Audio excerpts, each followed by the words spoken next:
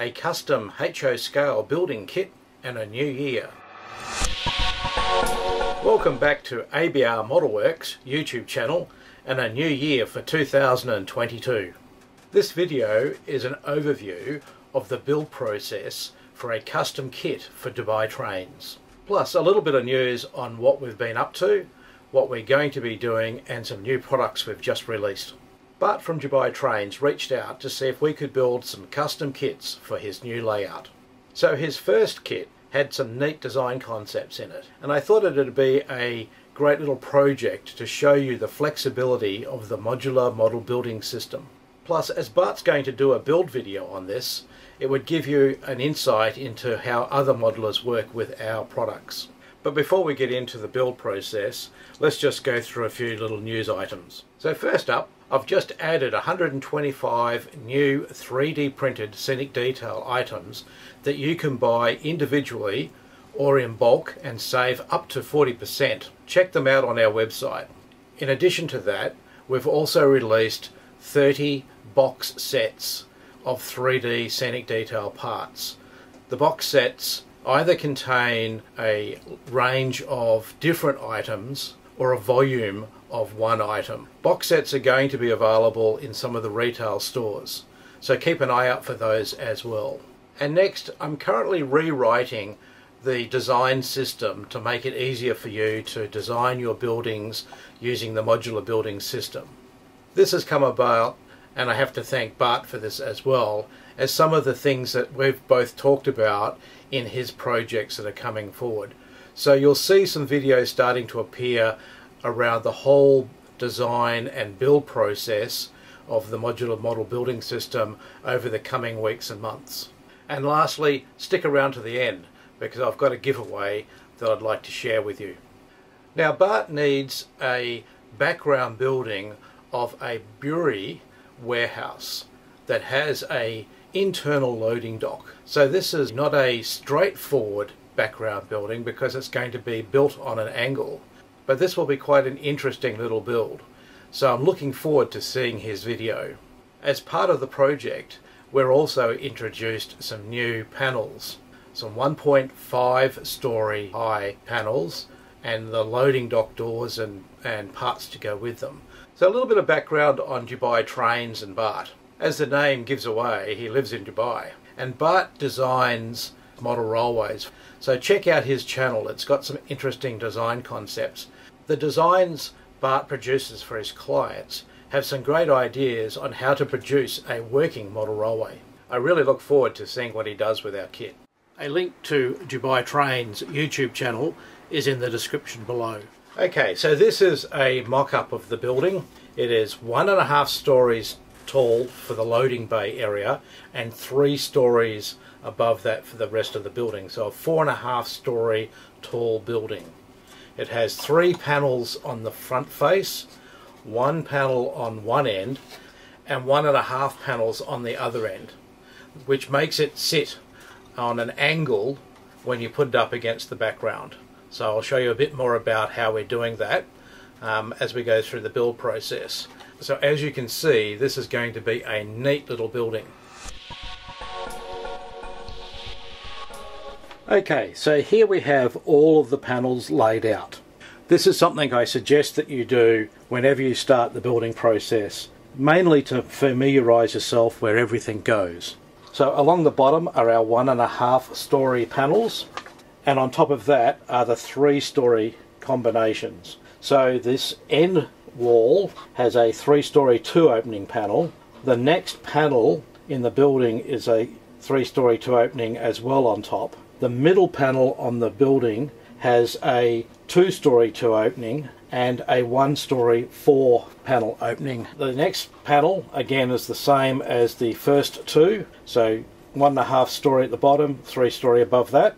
The end wall has 1.5 story panels at the bottom and 3 story 4 opening panel above it, and it will have a half panel, so where the ruler is, that's hiding the other half that comes on the panel sheet, but it's a 1.5 story on the bottom and a 3 story above that. Here we have what is going to be used to produce our floors. Now Bart has chosen to use our planked flooring system for the internal floors and the concrete for the loading bay area at the bottom floor and for the roof section. Now, in addition to the outside walls, this building has an internal wall for the loading bay, and these are the 3 panels that will be turned into that loading bay wall.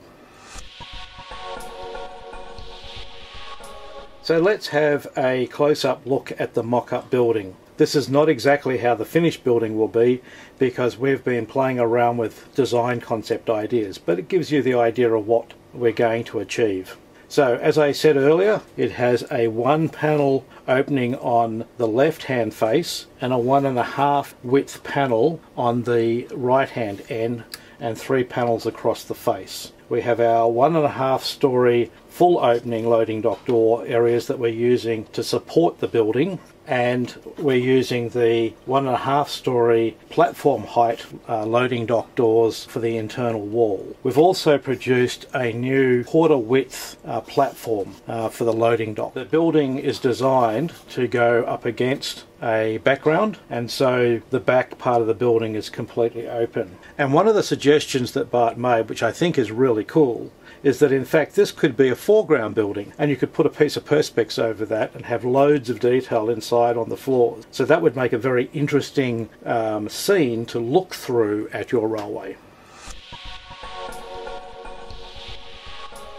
So for those that are new to the channel, and for everybody else, here's a little recap on the panel system. When you get a panel, it has a supporting frame much like this, and you pop the panel itself out and you end up with a panel that looks like that. And this example, I'm using a 2-story 2-opening panel. So in this section here, the large opening would be a window or a brick panel, so you get a choice, and our panel kits come with both windows and the brick inserts, and this bottom section is designed to have a brick insert placed in it. If you wanted it to be concrete, you would simply leave the piece that you popped out from here and turn it around and glue it back in place. The panel comes with some spaces. This is this bottom section. The very bottom one is to support the floor at the bottom of a building. The middle ones, the 5mm high ones, are designed to support floors,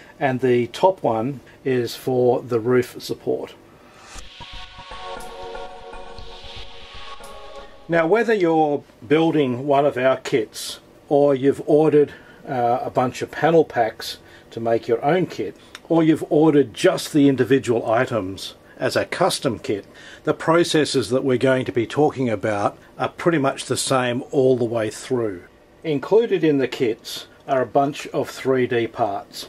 The panel packs come in 1 panel per pack, 4 panels per pack, and 8 panels per pack. They include windows and brick inserts if that's required for the panel.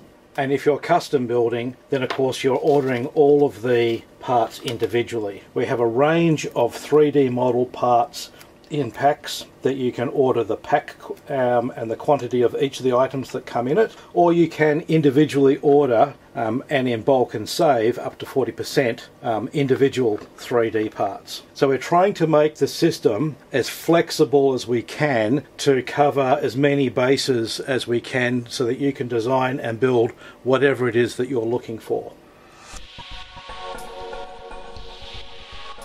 Once you've identified all your parts, the first step in this system as far as the build process is concerned is that you need to sand all of the panels and inserts to remove any debris left over from the laser cutting process. I like to use a 3M 320 grit sanding block. I find that does a really nice job. You're not trying to sand it back too much, you're just getting it so it's nice and smooth. This does 3 things. First of all, it removes the debris, as I said. Second of all, it prepares the surface for sealing and aids the sealer bonding to the timber, and which gives you a nice smooth finish. The brick inserts and the roller doors, they need to be sanded so that the again so that the paint will stick. But with the brick inserts, it's important that the sanding process is done so that when you apply Model Light as the mortar in the brick joints, it won't dissolve the glue from the MDF and end up with a very ugly, muddy looking look. The sanding and the sealing process that we're going to do next is critical in the build process. Now, as far as the sealing is concerned,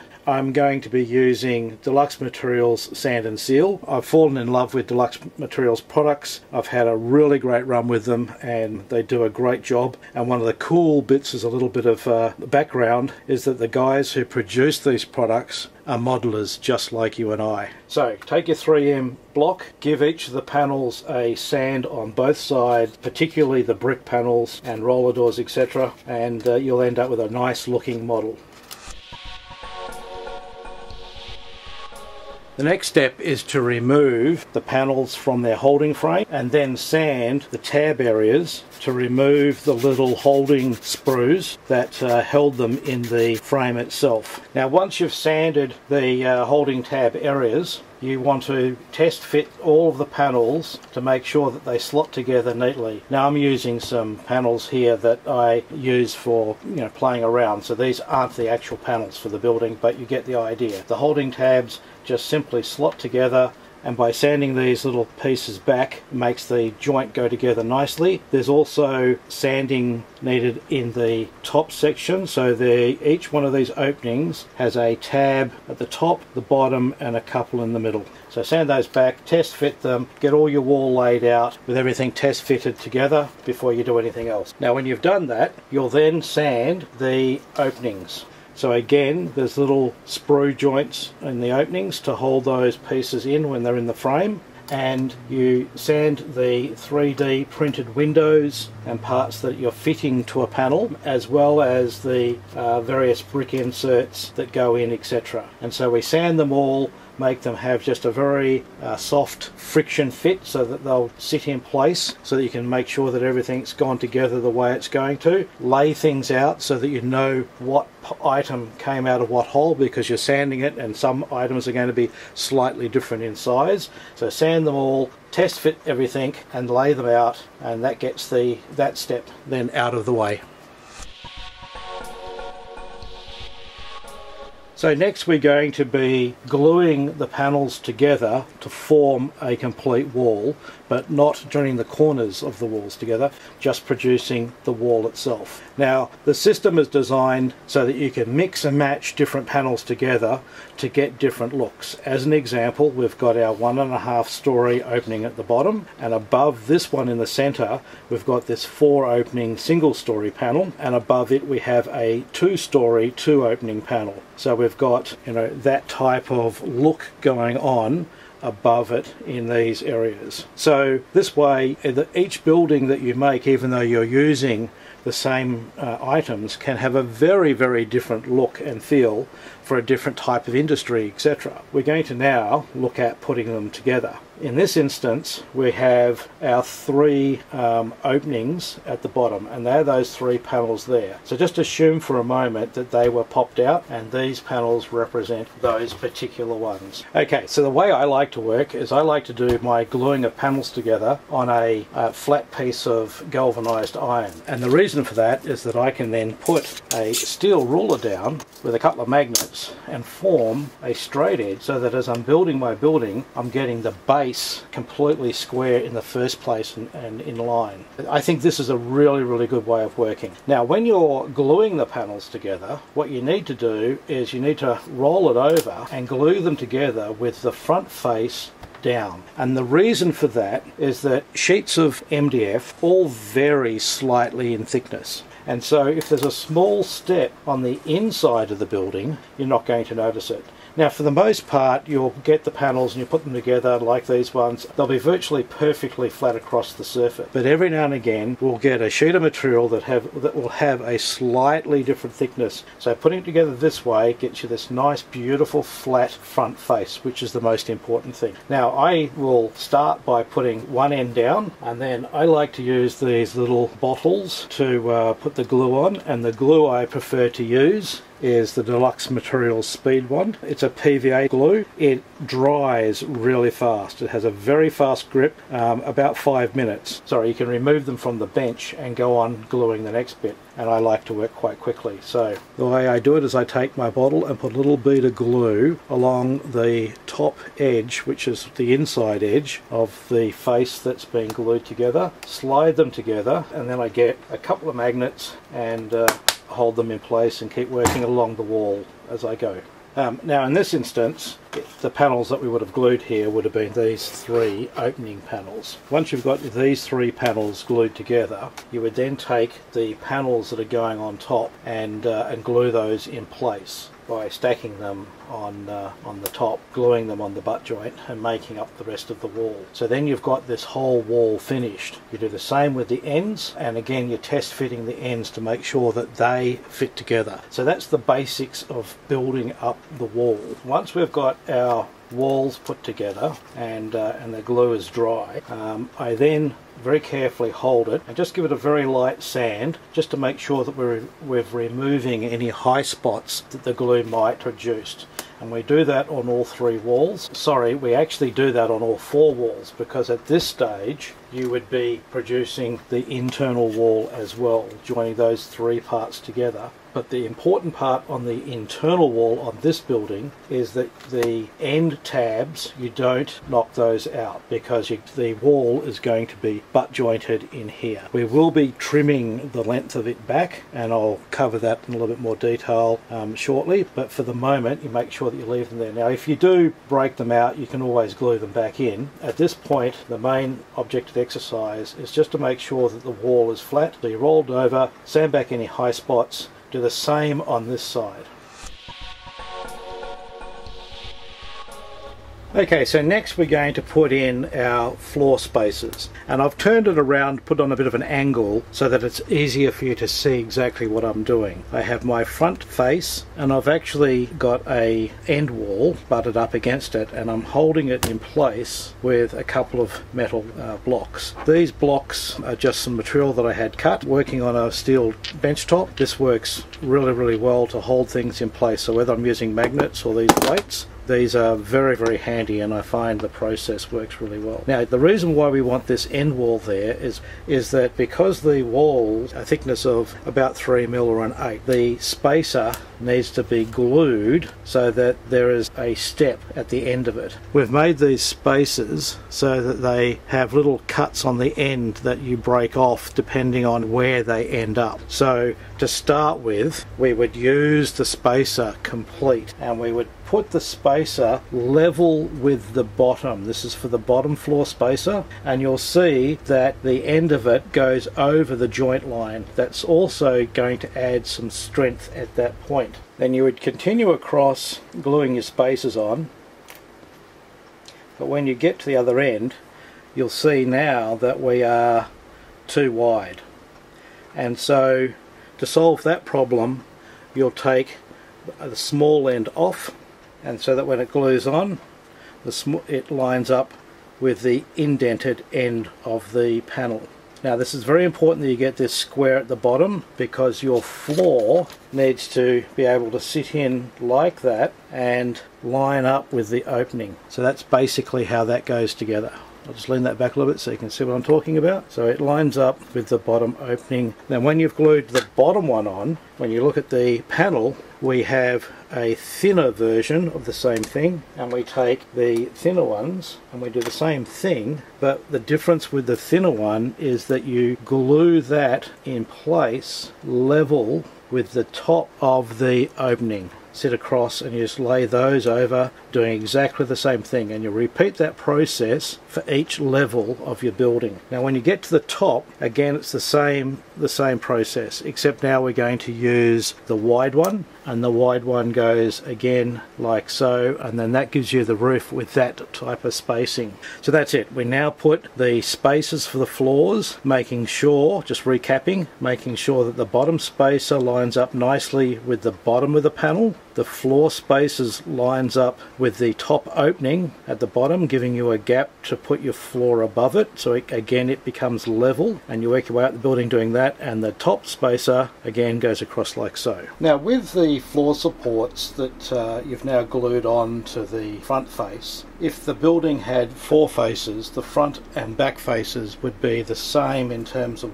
how you do the floor supports. The side supports are a little different, and the reason for that is that because the floor supports have now built up this extra piece of material that has added thickness to the internal side, you, instead of breaking away the short piece that we would break away to go on the bottom and middle and top floors so that it lines up with the end, we need to break away the larger end, and in that way when the floor supports are added, the tops of them line up with the indented area on the tab. So it's the same whether it's the floor supports or the bottom or top. We need to break away the larger one. We need to break away the larger one. Now where the tab is extruding, you'll end up with a step, but they are level, so that way when you put a panel on the side, it is recessed in. Now the floor supports for the internal wall, because this building is an angled building, we don't add them until the internal wall has been added to the building and we've cut the floor so we can see out and how far across they go, which you'll need then to cut them shorter so it doesn't protrude and make the building step away from the wall when you push it up against a flat wall.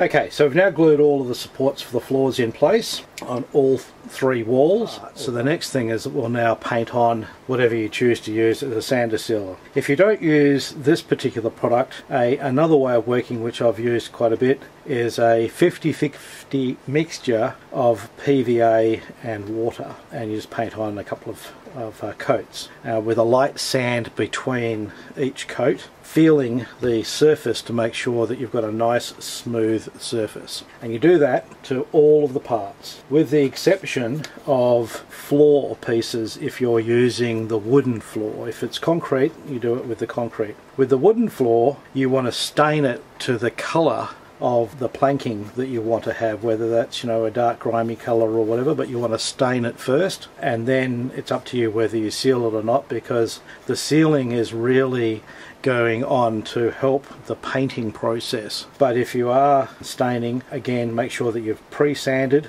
and then stain it, and you may do a little bit of sanding between each coat of the stain itself. If the underneath side is going to be seen and you intend to paint that, then seal it. But if it's not going to be seen, the only reason why you would probably want to seal it is to stop moisture getting into it. So it's still not a bad idea to seal it as well. With whatever sealer that you're using, if it's a stained surface and you want to put the sealer on afterwards to protect it and stop moisture getting in, then I would do a test of staining and sealing to make sure that the sealer doesn't change the colour of the stain on you or make it silly shiny or something like that. Okay, so seal, sand and seal both sides and everywhere where paint is going to go, especially if it's going to be seen. Now, while your panels are drying up with the sealing process, the next step that I like to do at this stage is start to work on the 3D parts. Okay, so now for the 3D parts, I like to glue my parts to a skewer for airbrushing, and this makes the process of airbrushing really easy because you can just rotate the part, whether you're doing the priming or the finishing coats. I also like to use the modeler's rack to stack them in, and typically what I will do is I'll sort all my parts out first of all into the primer colour that I'm going to use and put the parts in different racks, and then once I've done that I'll do all the priming as a batch of, say, the the brown, the black and the grey or whatever other colour that I use. And then when I've gone through doing all the priming, I'll then resort them, because sometimes I might be using similar colours so that I'm working from a light colour to a dark colour as far as the painting is concerned, and then I'll go through and paint them. I try to set things up as much as I possibly can in a little sort of production line type process.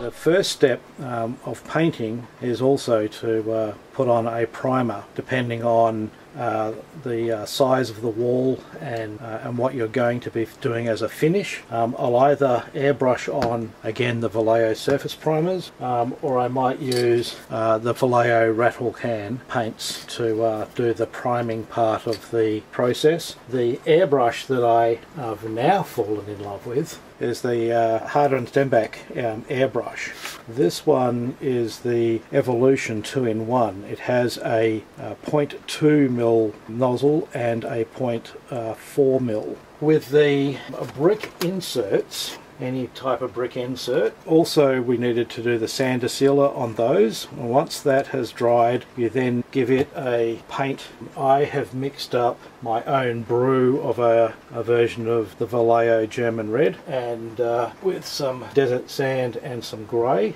There'll be a video on painting brickwork and finishing brickwork. So if you want to do any painting of individual brick colours, as I did on this particular kit, you do that at this stage. But the most important part of this process is before you put the material in that's going to be the mortar joint, you must allow a good 24 hours the paint on the brickwork to dry. If you don't do that, you'll end up, like I said earlier, with this sort of really muddy, horrible finish, and it just won't look nice.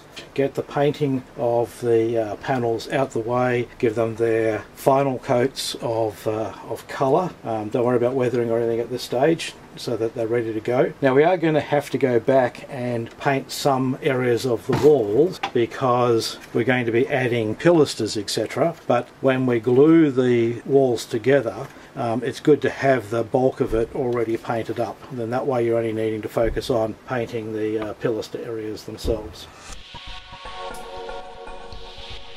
Okay, so the next step in the process is we're going to glue the end walls to our front wall. And in this particular build, what I will do is I'll use the first floor section as a support to make sure that everything is square. I'll also use the top floor to do the same thing. And what you do is I would probably take a couple of weights or magnets just to hold the front face down.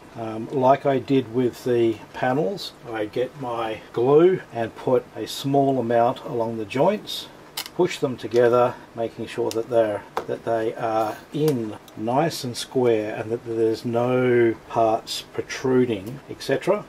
And then once you've got the wall together, set up the floor, but don't glue it in at this stage. Sit the floor there, do the same with the wall on the other end, put some weights or magnets to make sure everything is held together nice and tight, and then let that dry up. Then once it's dry and you're happy with it, check to make sure that the corner joints have in fact gone together nicely and you have good lined up corners, because the pilasters are going to need to sit on that, and if they are protruding you're either going to need to sand them back, trim them, or worst case scenario you might need to pop it apart and re-glue it. So just be careful at this stage. You do need to get quite nice corner joints if you want the building to look good. When you're happy with that, then glue this floor, the first floor, into the structure, and by doing that you then will have made these three walls all tied together and nice and strong. So our next step is to trim up the material, the sections for these floors. So as it is an angled building, the floor and roof sections of course come in rectangles or squares. That's going to need to be cut. What we do is take our floor or roof and we slide it into the area where it's going to sit, so it's sitting on top of its supports, and we very carefully, with a nice sharp pencil, mark where the cut needs to be. Then when we've done that, with a steel ruler and a razor saw, just very gently, using the tip of the razor saw, just run backwards and forward all the way along, cutting into the MDF about 1 millimetre or 1/16. So you're not cutting all the way through at this stage, you're producing a nice straight cut line that's going to guide the saw. When you're at that stage, then place the material on top of something that gives you an air gap that you can cut through on, or the perhaps the the edge of your bench, wherever, and then finish the job. Cutting through so the saw is on an angle like about that. And the reason for this is that the blade itself will aid in the process of keeping you cutting nice and straight. So it's just nice, gentle strokes, not trying to apply too much force. The material is quite soft, the razor saw will go through it quite quickly. It's a fairly easy job to do. The only critical part about it is sliding the floor in, making sure that it's in nice and that you mark the line either end where you're going to be cutting it. When you've done these three and you've cut that away, this waste area gives you the piece that you need for here and at the bottom. And do the same process that you did for the floors. Push the panel into this section, mark it, and cut it away. Okay, so the next part is that we're going to now fit the internal wall. Now, when you glued them together, you would have glued them together without taking out the tab inserts for the ends of the wall. And when you look at a panel, you'll see that there is a deep engraving line about 1/16 of a millimetre in from the end. That's there so that if you're not using pilasters and you want to have an engraving line at the joint, you can do. The other line is actually where the card pilaster sits on the building. Lines up to help you line up your pilasters, etc. So what we're going to need to do is take about 1.5 mil, a 1/16-ish off either end of this wall with the razor saw, the same way as we did with the other. You'll just simply line it up. Now, before you do that, what you want to do is, you've got this floor in place. You want to take your ruler and just, as accurately as you possibly can, measure what that distance is between the two walls, checking that where those lines are on this is the same distance. If it's not, then adjust the cutting process. Take one end, and I suggest it would be this end, and cut that away first. If the wall is slightly one way or the other, because it's internal, you really won't notice it. The more important part is that you line up and get a nice square cut. So we cut one end of it, then you can slide the wall in and you can see exactly how much you need to trim off the other end. Trim that away, and then once you've done that, then of course you can then glue that wall in up against this floor, making sure that we are lining the bottom of it up against the edge of that wall. Now we've got that done, we take the leftover from the floors and roof, and we do the same thing. We place it in, we mark it, and we cut it to get these two angled pieces, and we glue those in place.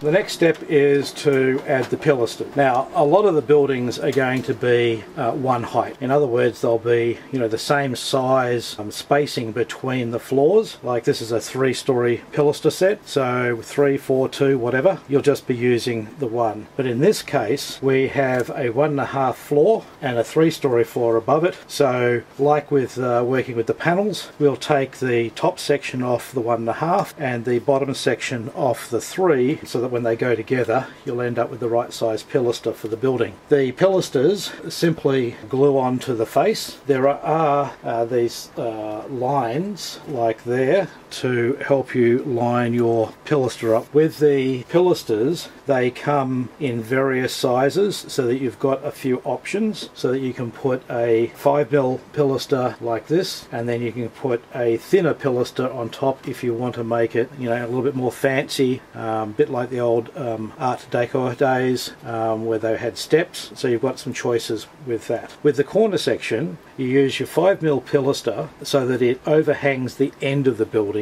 and the 4mm pilaster on the back side. So this is the the clean face side, and you put them together that way. You end up with this little line, but we'll fix that in a moment. So you glue those on like so, the same with the other sections, and then you end up with it at this stage. Now with the roof area, if you want, we supply these sections in the pilasters that allow you to have, you know, these corner components and the straight sections to have the roof section step over the top of the pilaster. So you've got a nice little stepped piece of trim at the top of the building all the way around. Once you've then got the top wall trim on and the pilasters in place, the next part of the process is to fill any gaps, etc. And again, I use Model Light to do that. The key reason why I use Model Light, this product was designed for the model aircraft hobby, and it's designed to go on balsa, so it sands really well. Some of the other fillers that you can get at your local hardware store are designed for, you know, materials that are a little bit harder, and you start sanding the cardboard before you stand the filler. So this actually works really well. Combine that with a bit of Sandusilla or you know, foam armor or whatever to smooth it off. It comes up a treat. So we apply some of the Model Light along the edge, in the corners and at the tops where they meet, and then again just very lightly sand them back. And you may need to do that a couple of times. Where the pilasters have the little joints for as a decorative section, again you can use your razor saw just to clean out those little areas. And then when you've done that, you end up with, you know, your pilasters looking like they're supposed to be there, with the right sort of, you know, gaps lining up, etc. Looks good. You know, it comes together quite nice, like we've done here with Michael's Freight Depot. So that's how you do the pilasters. So next we're going to add the internal loading dock platform. So since building Michael's Freight Depot for a couple of different projects, I've added two new platform widths, a half width and a quarter width. And for this particular build, it's the quarter width. Now, at the point when you did the painting, etc. for the brick inserts, you would have done the same for the various parts for this. And what you do is take the same approach. You'll glue the four pieces together to make the base up, and then you'll attach the deck on top. The difference in this instance is because the standard platform is designed to go like so. So it's the same width as the distance between each of the panels.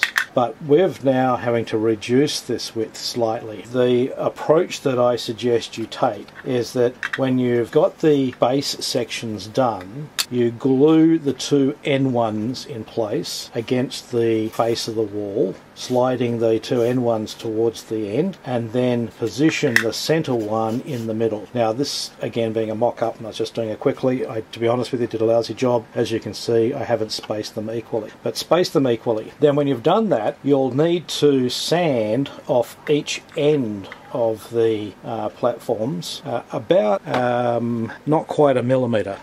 So I would measure the distance again, measure the length of these by putting the three of the tops, you know, end to end, measure that distance, work out what the difference is in the length, and then divide it by 6 being each end. Take the first two ends, sand those down by that amount. That should then leave the middle one being too wide. Glue the two end ones in place, and then sand a little bit off the end of the middle one, going backwards and forwards until it fits in nicely. Once you've done that, then glue it in place, and that part of the process is finished. Now, if you've got, like we're doing with this building, we've got a concrete floor. At this stage now, just to disguise this joint, I would take some Model Light and just with my finger very carefully rub it into that area, and then sand it back so that it, even though it's painted, sand it back so it sort of lines up and it's nice and smooth. With your razor saw, just, you know, cut away those to get the gap right. Do that until you're happy with it, and then touch it up, touch up the paint, etc. Okay, so our building now is fairly complete without all of the windows, etc. in place. And the reason why I haven't put any of the brick panels in for this particular build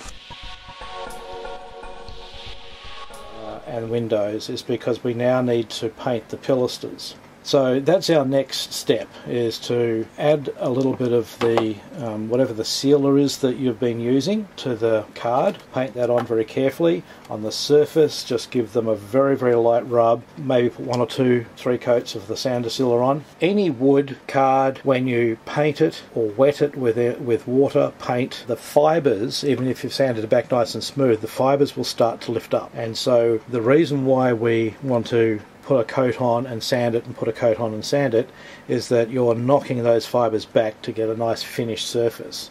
Remembering that, you know, the scale of the building, little things will stand out a lot. So just lightly sand the surface, don't worry about the edges so much, but give them a little sand, get them ready for painting, and then once they're sanded and painted and dried, what we do now is we'll paint the pilasters. You can either mask them off and airbrush them, or you can hand paint them, whichever you feel more comfortable with. And when you've completed that process and you've got the painting of the pilasters right, then go around the building looking for any other areas that may have, you know, a little mistake on or whatever, and do all your touch-ups. Get all of the touch-ups ready done so the building is ready to add the brickwork, the windows, and then to start to weather it.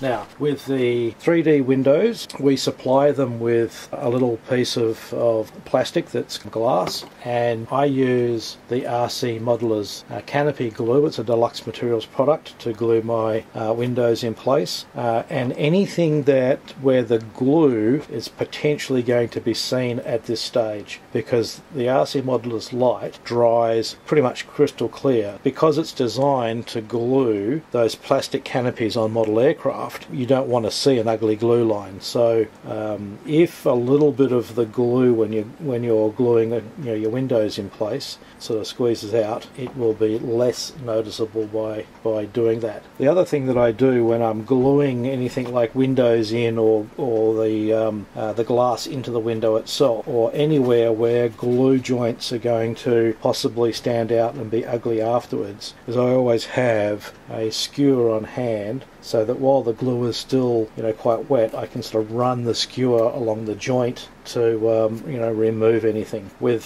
things like windows and the brick on a building like this, I will, let's pop this one out, I will apply the glue, usually using a syringe, and I'll just put a little bead of glue on the front edge, so that way when you slide it in, you're pushing the glue away, and then I'll check the inside or run my finger along the inside or whatever. But that's how I glue the windows and brickwork in, and the same for the doors. So there you have it. We basically now have our building assembled and painted and ready for weathering. In some cases, when I'm about to do the weathering side of things, especially if I'm spraying across the building some weathering, I want the weathering to be on the windows themselves, but not on the glass. And so I may, using the friction fit, push those windows in without the glass, do my weathering coats, pop the windows back out, glue the glass in, and then slide the glass back into the building.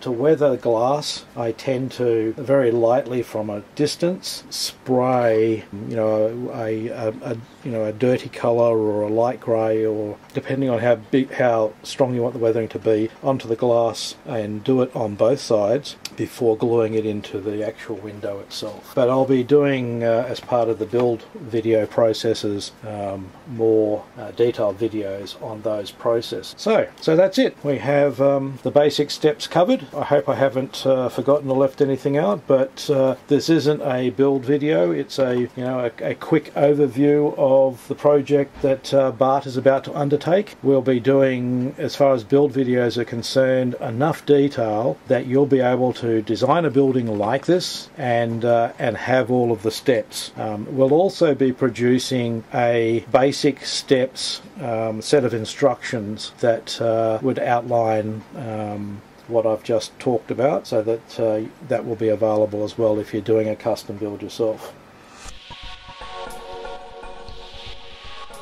So that's the basic building steps. You can add more weathering and finishing steps along the way if you wish. As I said at the beginning of the video, I'll be producing a series of videos covering everything from the design of your building right through to building it and weathering and finishing your building, and including a bunch of how-tos and techniques on how to make the building and turn it into a really cool scene. So I hope this video has been of benefit to you and gives you a good overview of the processes. As I've said several times, we're going to be improving on that process quite a lot in the coming weeks and months. What I'd like to know is what you think of this building and the concepts. It would be great to get some feedback on that. Plus, I'd also like to know what type of buildings you'd like to see us make, either in kit form or in custom build form like this one. So please add some comments in the comment section below. Now, if you're new to the channel, please subscribe. We'd love to have you one of our members. But not only subscribe to our YouTube channel, join our newsletter as well, because in our newsletter we make all the announcements on new products and things we're about to work on before we do things with the YouTube channel. Plus, as part of our newsletter, you'll be in the draw each month for $100 US voucher that you can spend on any of our products. What a great way to kick off your modelling this year. So join up now so that you don't miss out on being part of the next draw. I'm Chris, the modeller at ABR Modelworks. Have a great day modelling, and thanks for watching this video.